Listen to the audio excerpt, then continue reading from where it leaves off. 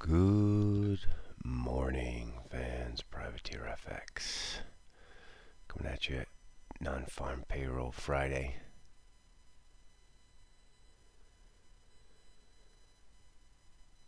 I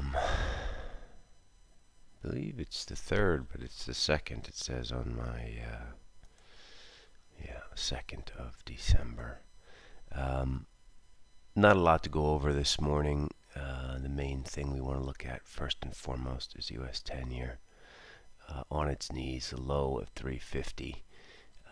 These lows over here were 356.7, 356.4.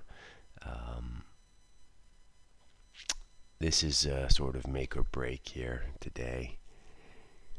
Are we going to head to sort of 330, which will be sort of, this is 309.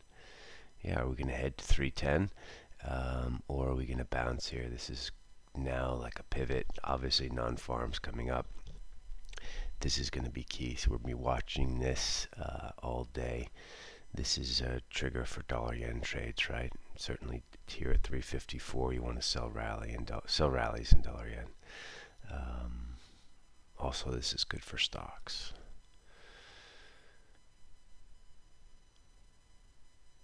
We're seller of stocks up here, 41.90. If anyone cares, it'll be our first stock trade of the year. Yes, trade of the year. Anyway, let's look at euro dollar above this key critical 104.90 level. We expect it to range around today, maybe blip around in sort of a 1040 range ahead of non-farms. Very, very bid and closed at the highs, 105.28. Here we are at 105.30. This is obviously also a function of this 10-year rate, function of, dollar yen's driving the bus, and this is the most exaggerated dollar sell, 135.12. But this is number 2, I guess tied for 2nd. And here's cable above the 200-day now, which was 121. It was 121.66 yesterday. Now it's 121.43. But this is now going to be support down there, 121.50. And the days of selling high ones in cable are now officially over. Kind of a change in trend here. We had that low at month end, 119 the figure on the fix. Just forced it down there, and then since then we're 300, almost 400 points. I think 123.10 was the high yesterday. Yeah, 123.11. This is changing trend, so I mean, it's not really changing trend since the 103.70s. This has been in an uptrend, right? But this should add some more foundational strength, the fact that we're well above the 200-day. And nobody's long this thing, right? Everyone's been trying to short this all the way up just because of the mess that is the United Kingdom right now. But today we'll be looking downside, support areas are 121.50. Dollar yen, not much to say, just getting hammered. 200-day in dollar yen is 134.50. Should be support first time. If we stay here in the 10-year around 350, I do expect to see that today. Cross yen are all getting smushed in sort of a lesser fashion, right? It's cross yen. It's not really in play, cross yen. Dollar Swiss is interesting. This guy has been resisting lower lows. Double bottom now. 93.56 was this low. Today we hit 59. Price is below 55. There should and could be some stops. The problem with dollar Swiss, as you get down towards 90 cents, there's just a general urge to buy it.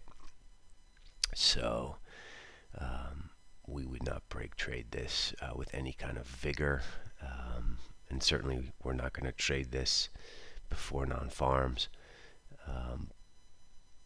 But if yields go below 350, this may be worth a moderate momentum style trade down there. But dollar Swiss down here, getting into the sort of like we're in the cheap. If you look at the general ranges, right? So it's 90 cents is your kind of lows, 1 is your highs, and then anything, 91, 92, 93. We have dip buyers usually playing that game. So anyway, we got CAD released today as well. EuroCAD, been crazy this EuroCAD, right? On its highs. No real trades there that I see. And dollar CAD with oil at 80, dollar CAD should be lower. I don't know what's going on with dollar CAD, but this looks like a sell to me. Obviously, we don't go into this release with a position, and we remember very vividly last non-farms and last Canadian payrolls.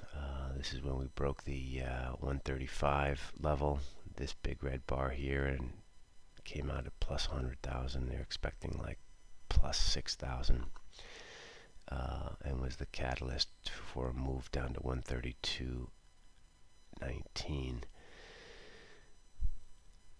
FX generally doesn't repeat itself, and oftentimes it does a whoopsie doodle. You wonder if we're going to get a real shitty number out of Canada. Just all those, everyone's going to be ready for another big banger, but been a lot of layoffs in tech, a lot of layoffs in crypto. We'll have to see. Anyway, we'll wait and see. 2:30 is really the D-Day. It's really a 2-hour trading day, right? So 2:15, we get ready, and then we trade these numbers for about 2 hours, and then the day is done. So kind of these non-farm days after 30 years of this is kind of funny. It's like actually a real short day. Let's take a look at Euro Sterling, back through that 85.72, but did not like it down there. 47 the low. Anyone who sold through 72 is now out, right? Even the bigger guys, they leave 30 pointers, maybe a 40 pointer, 0.5%. But that is kind of telling, right? This looks like this thing might want to go higher now. Euro Sterling rejected, strong rejection through that neckline down there. CAD Swiss, not much to do here. Maybe try and buy this thing 68.82. That's 100 points away. That'll have to be numbers driven. Kiwi through the 200-day and looking very robust, as is Aussie. Aussie's not through the 200-day actually, but Kiwi is looking very strong. God bless the Kiwis. Nothing to do here. And oh yeah, let's look at $R. What happened here? I mean, I should know this, obviously. Up to 17.96. Something terrible happened in South Africa. I'm sorry to really laughing, but like, I got to get back into $R trading. I used to trade a fair bit. That is a monster bar. Feels like, oh, it says falls on the Farmgate scandal. We'll have to look into that, see what the Farmgate scandal is. There's always some good scandal in South Africa. Gee whiz, 796 the high. I'll have to do a little bit of research on Farmgate. I'll come back to you guys. That's about it. There's not much to say here. We're gonna sit back and chill, get some exercise this morning, and then be ready to roll 2:30 this afternoon. All right, people. Good luck out there. Catch you.